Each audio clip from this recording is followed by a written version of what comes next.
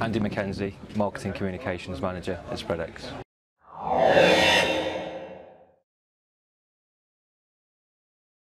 Well, at the moment the markets have been very unpredictable, and the one thing to say with certainty is that any strategies have probably been blown out of the water, really. We've seen massive falls on the indices and in equities, and what spread bettors tend to do is they try and catch the fall, so they try and predict when the market's going to recover and bounce back. This has proved to be very difficult because even there has been stages where the markets have staged a little rally, they might have risen by 100 points, people get back on side, they go long again, and then the market's actually plummeted back down another 200, 300 points. So very difficult for people to actually follow any particular strategy. The markets can be very unpredictable.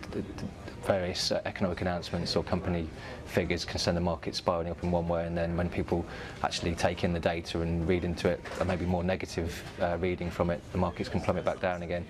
A lot of people have been going long in gold because gold just seems to continue to rise in value.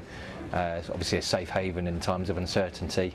So you know, piling past the sort of $1,700 an ounce level. So that's been a popular move. Other things, people tend to go, you know, banks are popular, so people look at the banks and think there's probably value there. Lloyd's might be quite low, Barclays, etc. They tend to buy, but even then banks have been heading lower again. So it's very difficult for people to follow any particular strategies, and most people have been fairly cautious, although they've got to act now while the market's volatile, and any long-term positions have probably been hit levels they weren't expected to hit, so they've had to be active in the market now.